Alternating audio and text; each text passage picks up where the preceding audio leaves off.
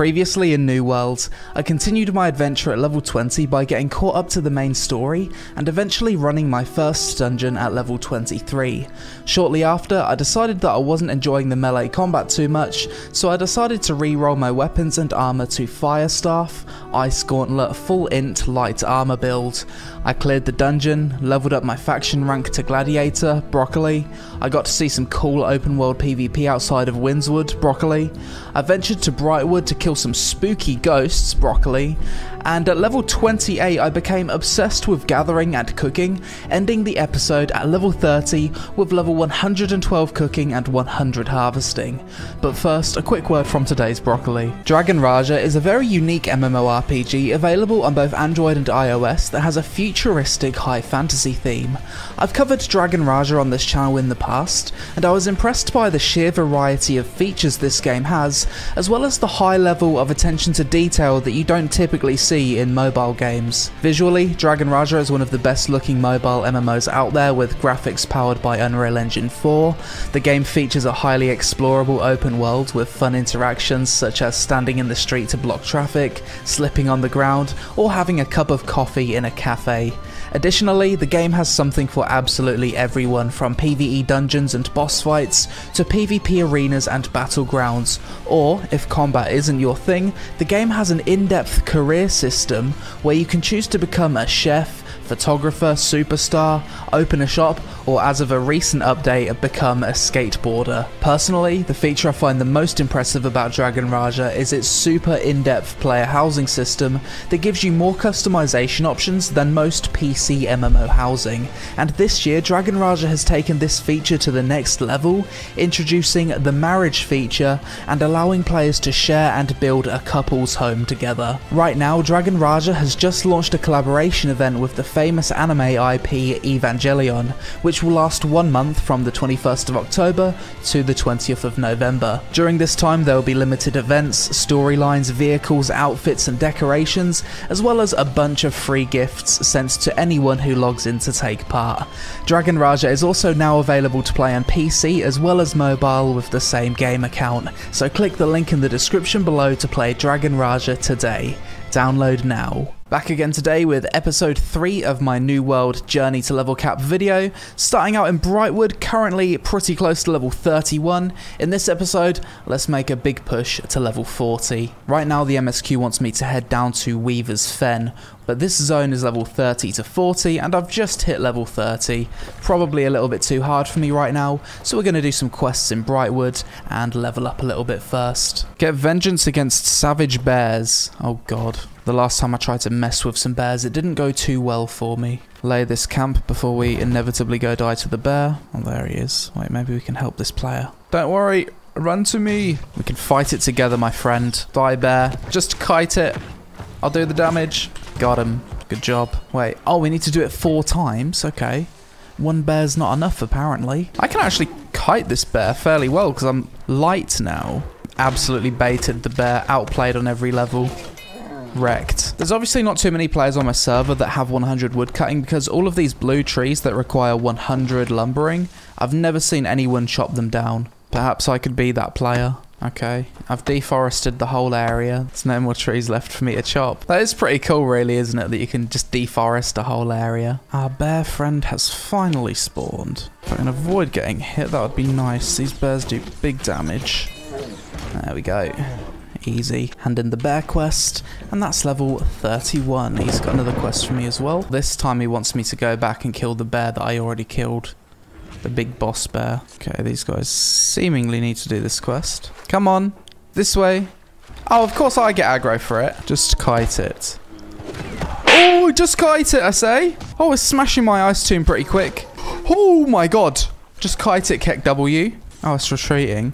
I'm dead. I'm dead. Save me! I'll pull it out of the cave. I'll pull it. Run! Run! Okay, we'll fight it in the open then. Suit yourselves. Is he retreating? Guys, fight it in the cave, you absolute vaginas. I'm gonna come back and do this quest another time. Maybe at peak time or something. There's just not enough players. Ooh, this is this new thing I can gather, right? Silkweed. Let's see how much gathering XP Silkweed gives me. You need 100 harvesting to gather this. 353 a pop, that's really good. This stuff should sell for decent money. Oh, nice, loads of silkweed. Not too many players can harvest this right now, so got it all to myself. I knew my crazy gathering grind would pay off at some point. Nice lighting as we're transitioning here into Weaver's Fen. So, have they changed Weaver's Fen at all? The last time I played this game, this zone was like a copy and paste of Brightwood, but more swampy. What the fuck is that that's just spawned in the distance? Some kind of weird animal? I've never seen a monster like this in the game. Hortus bear. It's like a special bear of this zone, is it? Never seen a monster that looks like this before. Respect the bear. He's a big boy. Oh, and he's got special abilities. That is cool. Oh, and instead of skinning the bear, you can mine it. It requires 100 mining, though. Very cool. I feel bad about my mining skill. It's only level 52. Next to fishing, it's one of my weakest gathering skills. I love getting pure kill quests in areas where there's lots of mobs. I wish there was more of that. I just want to grind sometimes. Most of the quests are like kill 4 of something, kill 3 of something. And the amount of time that it takes to do the quest mostly comes down to the running, the distance between the quests, not the actual fighting or the doing of the quest. That's a bloody cool looking area for mobs, isn't it? Proper swamp, spooky area. Now the MSQ wants me to go back to Brightwood, which is what I wanted to do anyway. Recall to inn. This little trip was meant to be a 5-minute detour just to hand in the MSQ. Been in Weaver's Fen for about an hour, did quite a lot of quests and got some good XP from it. Cooking 113. First time I've seen fibre in Brightwood. Oh, that's level 32. Now I'm level 32. Let's open these boxes. Please give me an upgrade. Useless, useless, useless, useless. They ask you how you are, you just have to say that you're fine. So now I have 154 int. And that's going to give me plus 15% elemental damage. Significantly stronger now. Deliver lumber, light rations, can do that one. And that's level 33. Lag detected. Ha! No, dude, you disconnected me and now you put me back in queue, you fuck. Oh, I hate you so much. That's an hour queue right there. One eternity later. Still upping those gathering skills. Ice Gauntlet level 12. See if this guy's got another quest for me. I'm guessing he has. Only 1,400 XP for running all that way and doing a quest that took a bit of time. It's almost not worth it. Like, the amount of XP you get from these random quests out in the world, the time it takes to run from A to B to do the quest and then hand it back in, it really doesn't feel worth it. It feels like you would probably get a similar amount of XP from just gathering and grinding mobs. It's really difficult to prioritize what quests you should and shouldn't do in this game because they really don't feel that rewarding. It's just a constant slog. Do you really want to spend 10 minutes running for a measly 1,400 XP at level 33. Hard to justify sometimes. The only time questing feels okay, kind of decent, is when you're doing multiple quests in the same area. Oh, dude, he wants me to run all the way over here. Fuck me. Why couldn't the quest be here? Why do you have to run across fucking continents for one shitty little quest that gives 80 gold and 1,000 XP? It doesn't have to be that way. It's so much fucking running. They must have got an intern to design the quests for this game because it doesn't make sense. You go to an area, usually in an MMO, and it makes sense that the quest you're doing is to teach you about the area. But the quests in New World, no, that's not how it works. You go to an area and the fucking quest will send you across the map. And it's like the location of the NPCs don't make sense relative to where you're questing. It's really baffling. Like, I would assume, take the quest from here, and we're going to be learning about this little part of the map here.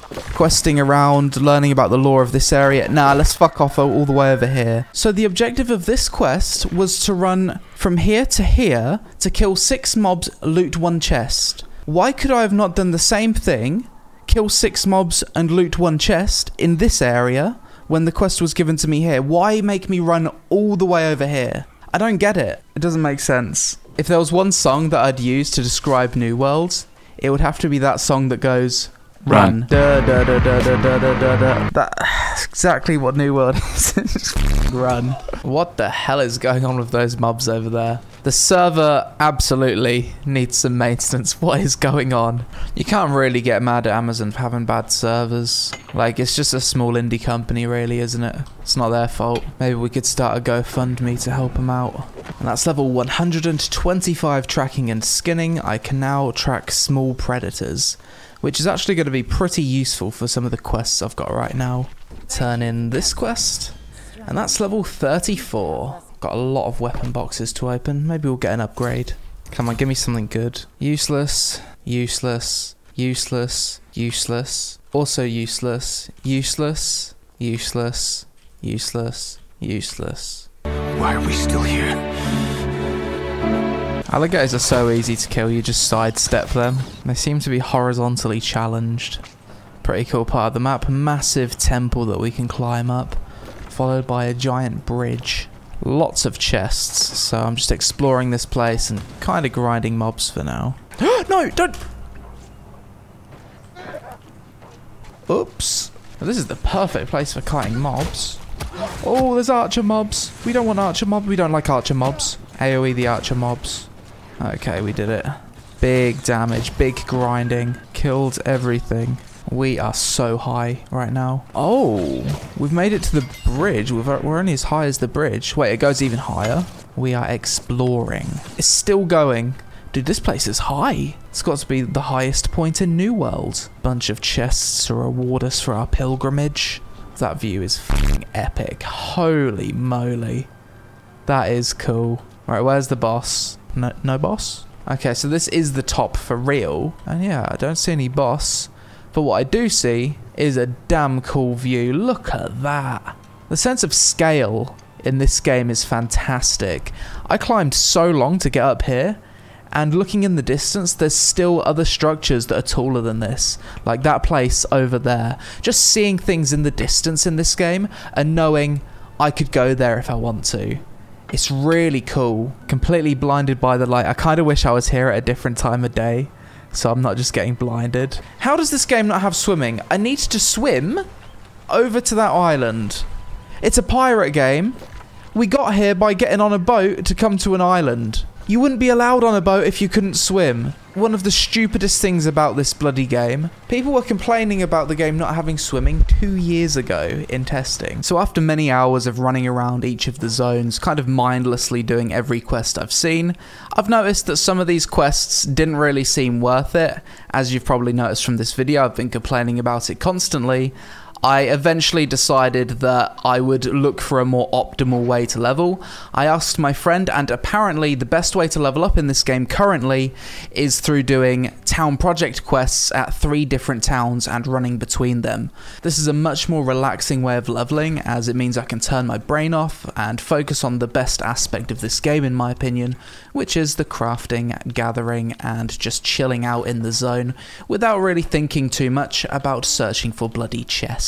So what I've been doing is distributing some of my raw resources between Windswood, Everfall, and potentially Brightwood, and then I'm just gonna go back and forth doing these town projects constantly. Here's an example of how good the XP for that is. Just simply doing an armor smithing quest, hardly any resources involved, 3k XP.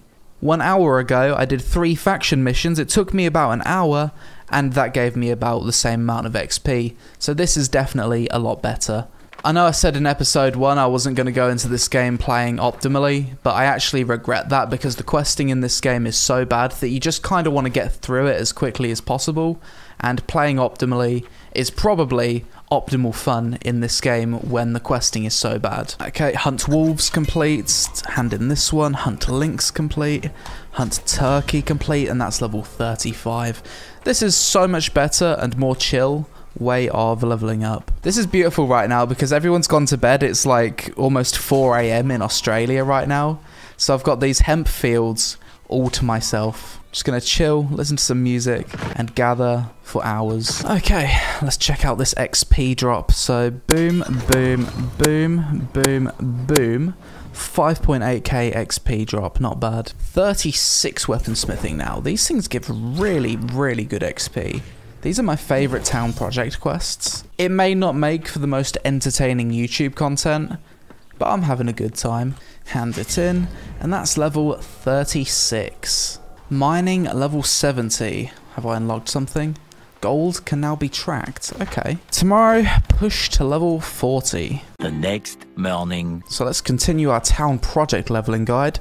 Let's see how far we can get today. Common health potions, coarse leather, complete. Aged wood, complete. Found a bunny rabbit, have to kill indiscriminately. This game hates bunny rabbits, and there's many quests to slaughter bunny rabbits. Poor things. Man, this area is usually covered in trees, but I think everyone's doing the same kind of town project quests. So the whole area is being deforested. It's kind of cool, really. In episode 1, the Australian tax office took over Everfull, and they had extreme tax rates. I think they realised a lot of people didn't want to level here because of that, and they've actually set the tax rates to be more reasonable. Interesting how that works. Level 90 woodworking. The good thing about this leveling method is it's fantastic for leveling your life skills, which is going to be great for crafting different things at endgame. I'm not sure if New World plans on doing this, but I think there's a lot of things that RuneScape has that would fit very well in this game, such as maybe a max cape.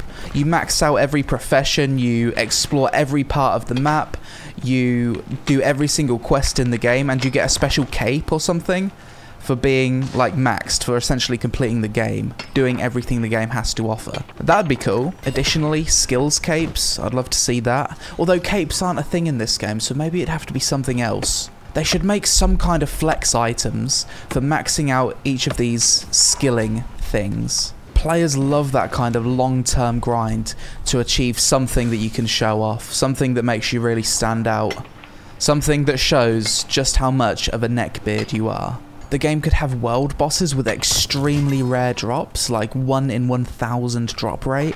I think New World could definitely benefit from some of the sandboxy ideas that RuneScape has for sure. It's not even sandboxy really, World of Warcraft has those things as well. Complete a bunch of achievements and you get a super rare mount, special titles, you could have weapon effects. The more stuff like that in New World, the better long term, I think. Because everyone's saying that you're going to run out of endgame content very quickly. Achievements and long-term grinds, things like that, it helps prolong a game. This year, I feel like I've gone through a bit of a change in how I play MMOs. Previously, I would pretty much only play MMOs as someone that rushes to endgame, hardcore PvP player, just kind of wants to do endgame content. But this year I've started to get into the story aspect of MMOs from playing Final Fantasy XIV. And New World's kind of getting me into the crafting and professions aspects of MMOs. I've never really been someone that spends a lot of time doing the crafting, gathering, economy, profession side of MMOs. But I guess with New World, you just love being out in the world, looking at the environment, just chilling. The game's done such a good job of it that it's made someone that's not typically into that playstyle get into it. When your world looks this good, it's kind of difficult not to get into the crafting and gathering. Can I Azov staff that? Ooh, okay. So I'm the one Azov staffing it right now. Close the portal. It's shattered. 1,400 XP, and that's level 37. And for the first time, I've actually out-leveled the MSQ. I'm going to head on down to Cutlass Keys soon and continue that, because MSQ is pretty good XP, and that should quickly get me to 38. Oh, restricted area, region is blocked. What? Upcoming invasion. Wait, what? Can I pull the monster from that region? This game's so scuffed, isn't it? I guess it's scuffed because there's an upcoming invasion. How long is that invasion? Alright, Cutlass Keys, 9 PM to 9:30 PM. Alright, so I can't continue the MSQ for an hour because the donkey developers have put the area you need to go into to continue the MSQ in a restricted area whenever there's an invasion. Another example of the 420 IQ quest design. I don't know. Oh my god. No! No!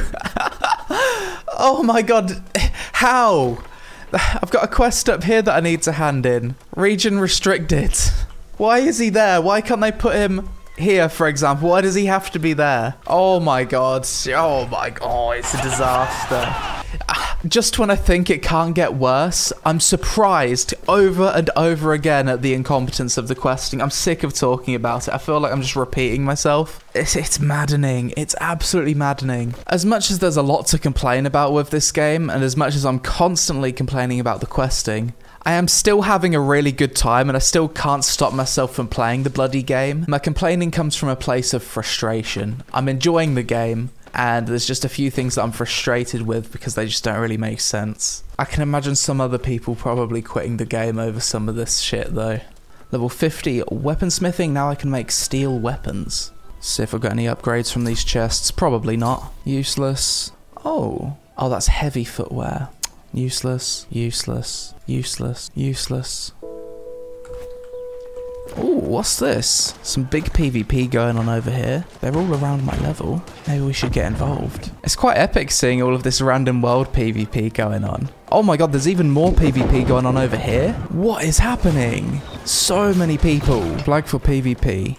Let's go. Okay, Hedon, cue the heavy metal music. It's PvP time.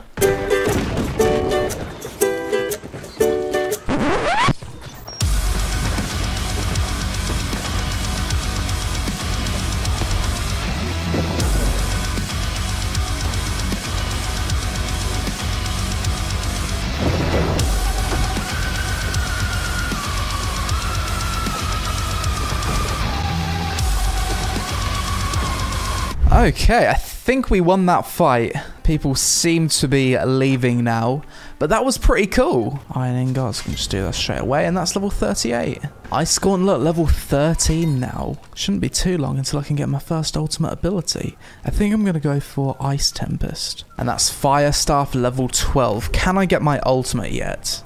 Yes, I can. Runes of Helios. I think that's a pretty substantial damage upgrade. Big AoE. Oh yeah, thanks for grouping all those mobs up, dude. That's some nice XP. I got you, Mr. Healing Man. You're welcome. He needed big damage, and that's what we supplied him with. 155 tracking and skinning now. Getting so much XP from just fucking skinning shit. I think I swear too much. And we're encumbered. But because I'm on a very laggy server, being encumbered doesn't mean anything because it breaks the game. Look what happens when you're encumbered on a laggy server. You just jitter around everywhere. I'm thinking what we need to do, now I've got 5,000 gold, is I need to buy a house. That way I have 2 teleports, and I can teleport around to 2 different towns for these town hall quests, whilst being fairly overweight. So I can go out in the wild, get super overweight on resources, teleport to my house, and then I've also got the in-teleport additionally. So that's going to speed things up quite a bit. The only question is, do I want my house in Windswood or Everfall? Aesthetically, they're both my 2 favourite places. Everfall's just so convenient. It's right in the middle of the map and it's a gorgeous autumn zone. But Windswood has the hemp fields, all of the bison. It's got to be Right, you know what? We're going to have the house in Windswood. Just feels like a place that I'm always going to want to teleport back to. Decision has been... Oh, I'm looking at the property tax rate, 15%. Oh, I don't know about that. Nice cheap little house. We're purchasing the house. Let's do it. Property tax, 750. So, trophy buff. Place trophies to give you buffs. Preview the house first. Let's just have a look. So it's got a downstairs, decent enough view outside. It's got an upstairs. 2 fireplaces. It's alright. Yeah, I think I'll take it. Okay, let's decorate the house, I guess. Can put myself a little dog down. He's going to be chilling by the fire. There we go, he's a happy boy. Alright, we'll have the kitchen over here. Bit of gin in the corner. And some food on the floor, so we're poor as fuck and we don't own furniture. Alright, so now I can teleport to Windswood every now and again. Nice milestone for the mining, that's level 75. And now alchemy stones can be tracked. That's pretty huge because those things are very valuable. I can probably get a full level from just spamming the MSQ. Right now I've managed to get quite far ahead of it. So that's what I'm going to do. That should get me to level 40. I have travelled great distance to come to you for this MSQ. Reach level 40 to unlock the next main story chapter. F. Well, what the f do we do now? 55 weaponsmithing.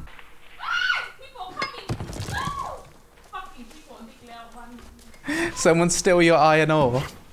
Yeah. Oh, I thought you was dying with that scream. Mining the rocks together. This looks awesome. I'm going to take a screenshot. 69 smelting. I really wish that song Live to Win could be used in the editing of this video.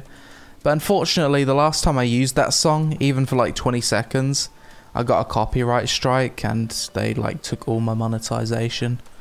Feels bad, man. This would be like the perfect game to make a Live to Win montage.